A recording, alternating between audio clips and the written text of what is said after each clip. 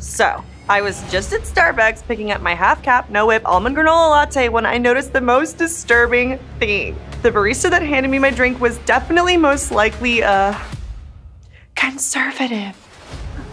After promptly throwing away my drink that was absolutely, probably poison, I decided to make this list to help others avoid situations like mine.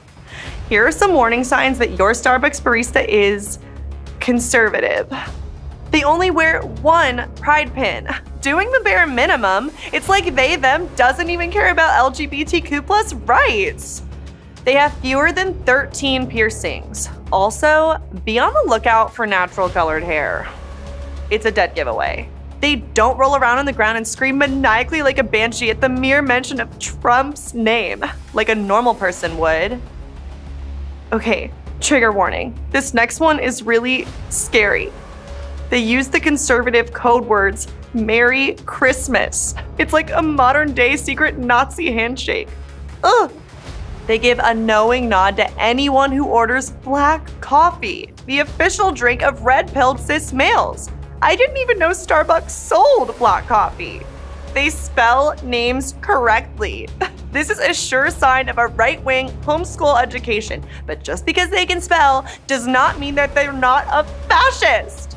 They won't let transients defecate on the restroom walls. Where do they want them to go? The toilet? This is oppression. If your barista exhibits any of these signs, take the drink and throw it directly into their ugly Ronald Reagan-loving face. And then get them fired, of course. Are there any other warning signs we may have missed? Leave them down in the comment section below. And remember, love is love.